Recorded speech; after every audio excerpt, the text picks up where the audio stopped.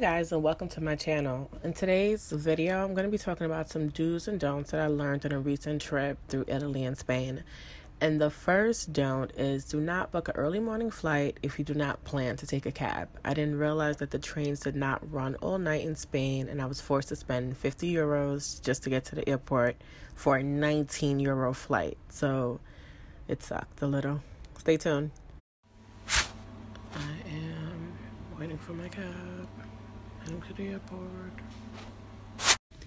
I was literally a zombie by the time I got to the airport, and I was pleasantly surprised to see that you just had to scan your passport and your ticket and go through a turnstile to get to the other side. It was kind of cool.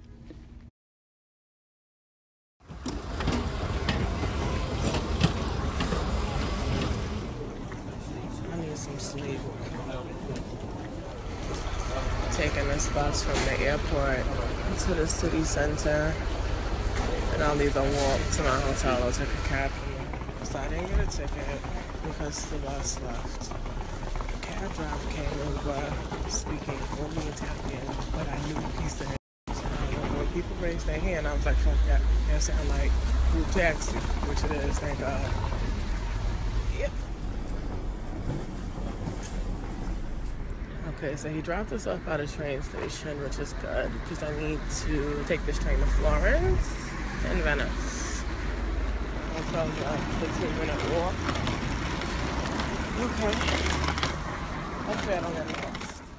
When I got to my hotel, I was exhausted. The only thing I could think about was getting into bed. But it was only 9 a.m., and we all know check-ins are usually after 12.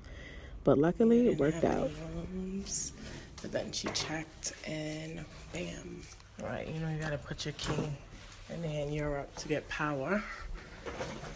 Okay. Okay. Rome's getting better by the country. I was beyond exhausted, and all I wanted to do was go to sleep. Not to mention that I didn't follow my own rules and did not use a Ziploc bag. And look at this mess I had to clean up before taking a nap. That was probably one of the best naps I've had. I only had one issue. It was 2:12. I was just waking up, and most restaurants shut down at 3 p.m. at the end of lunch and didn't reopen till dinner. I had this huge map that the hotel gave me, and I had no idea where to go for lunch. Oh, looking like my taxi. Hello. Thank you. I just had to ask my cab driver how you say thank you in Italian. Don't do that. Like when you go somewhere, look up their language. Don't do that.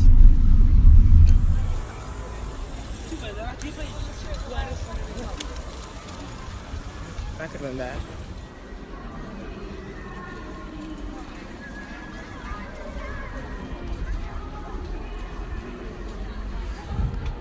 The cops didn't stop me, but now I see this sign, and I don't think I can go in because my legs are exposed.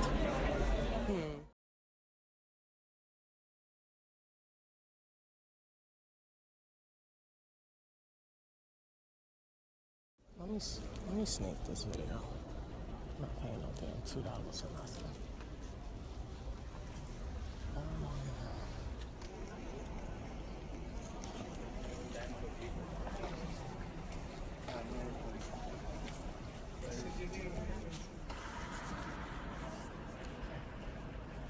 Oh, wow.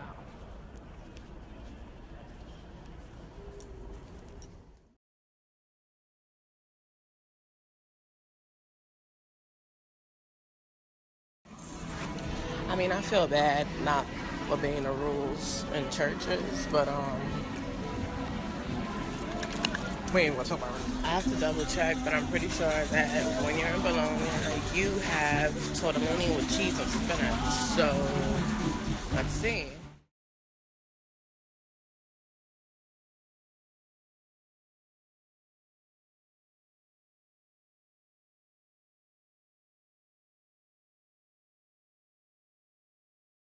So it's almost 4 o'clock here. What does that mean?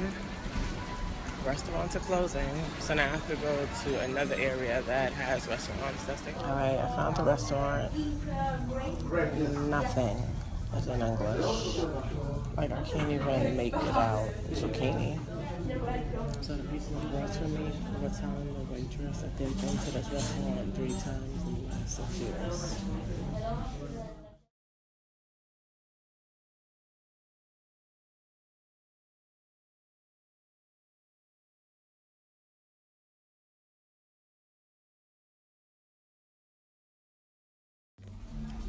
This lasagna is so good. I don't even give a fuck about a pound. I'm like, oh yes, this is what I'm here for.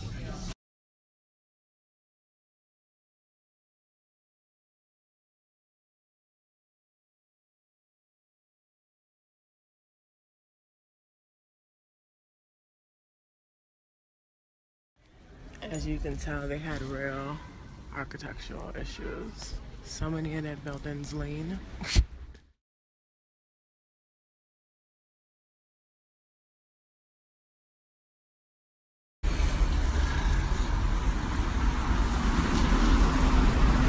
I stopped in so many churches today and prayed in each one.